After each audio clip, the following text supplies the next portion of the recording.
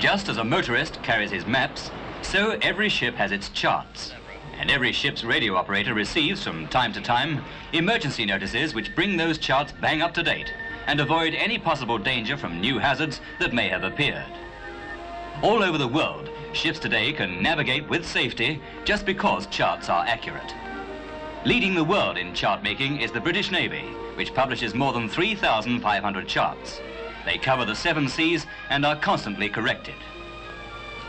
Into one of the world's most beautiful harbours, the harbour of Monte Carlo, sails HMS Vidal, largest ship of Britain's surveying fleet, just returning from 9 months in the West Indies.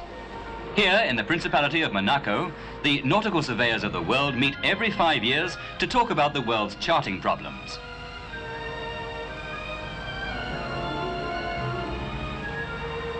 At this conference, with Britain's hydrographer, Rear Admiral Edmund Irving, as host, Vidal went out on a short voyage to demonstrate new British surveying equipment.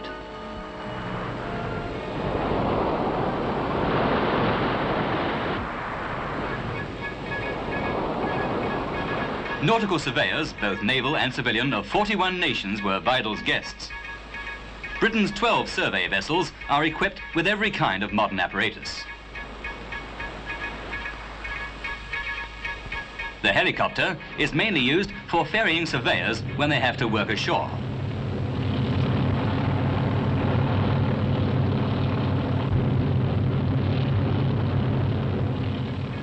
How did this business of mapping the oceans begin? Ships' captains made the first charts, like this one of 1747, drawn on a sheepskin. And this chart of Newfoundland, made by famous explorer Captain Cook 200 years ago. Since then, naval surveyors have made hundreds of new surveys, many of them based on the original charts. Here, Britain's assistant hydrographer, Captain Stephen Ritchie, inspects a modern survey of Harwich Harbour. A new survey often reveals changes in the shape of the sea bed, which means that each chart in stock has to be corrected by hand before it's issued.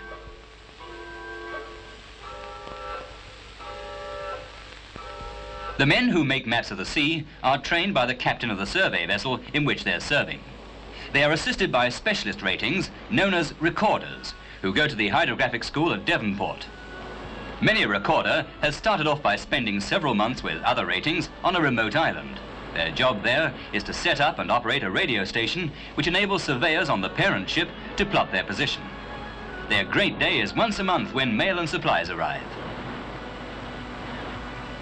Some recorders are drafted to ships in home waters, like HMS Shackleton, which, after 25 years' work, pays her last respects to her sister ship Scott before going to the breakers yard.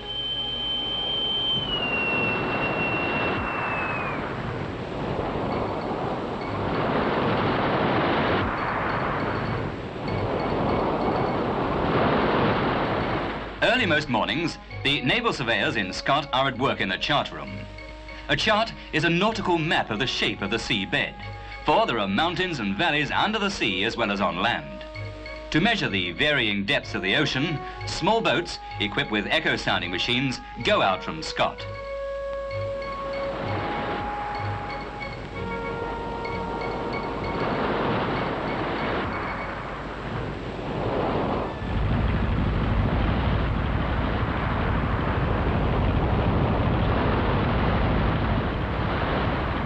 Since 1928, the echo sounder has been used to draw a complete picture of the sea bed. The echoes are bounced back from the bottom of the sea, and the time they take is translated into depths and recorded.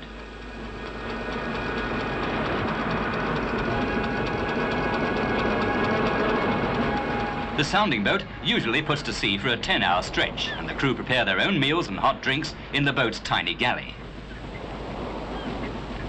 There's plenty of food needed too in a 1,200-ton ship with nearly 100 men aboard. Scott, mainly based in home waters, often stays at sea for 2 or 3 weeks.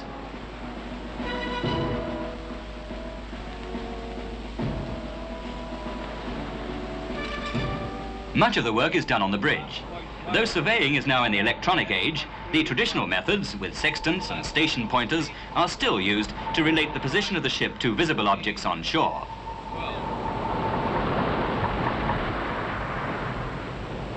On the bridge, too, is an echo-sounding cubicle.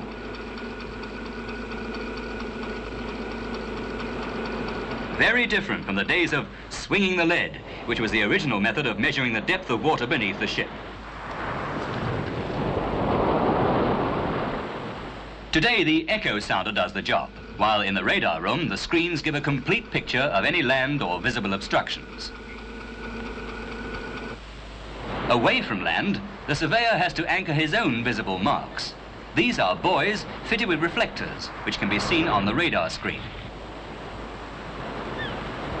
And to show the ship is at work and can't be maneuvered, up go the signals.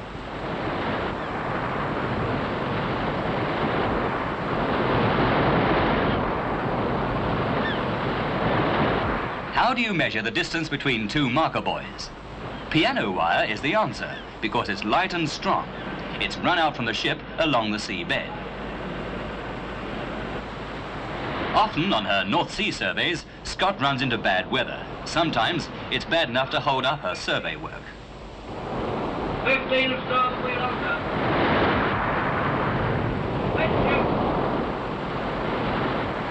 But the crew are not idle even then. Upkeep of the equipment is all done aboard, and rough weather means that survey poles need plenty of repainting. Of course, even surveyors need to relax. What do they dream about? Hidden depths, obviously. But the chart room is still awake. After supper, the crew of the sounding boat are busy recording all the depths taken during the day. Later, they'll be sent back to the hydrographic department in London so that revised charts can be made of the area. Today, the amateur yachtsman too is catered for by Britain's chart makers. Specially designed for the use of yachtsmen around Britain's shores, this is the first chart of a series. Against the white cliffs of Dover, you can sometimes see the less familiar sight of the inshore survey squadron. 3 small vessels, Echo, Egeria and Enterprise, doing their own particular job. Wrecks on the Goodwin Sands are hazards that have to be charted in an area frequently being surveyed because of the constantly shifting sands. To find the depth of water over submerged wrecks, a thin wire sweep is rigged between 2 craft.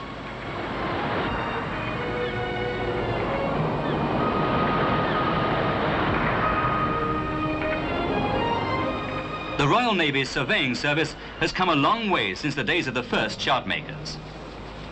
Charts were then printed privately, but in 1795, when shipping losses in uncharted seas were tremendous, the Admiralty took over and set up a hydrographic office to provide charts for the Navy. Today, more than 2 million Admiralty charts are issued each year and used by mariners all over the world. And modern chart making even means working on land. Here, the Navy puts up a portable radio station by the Firth of Forth. To land lovers, charts are a mystery. To the men of the survey fleet, they're a full-time job. But to all who go down to the sea in ships, they're a guarantee of safe arrival.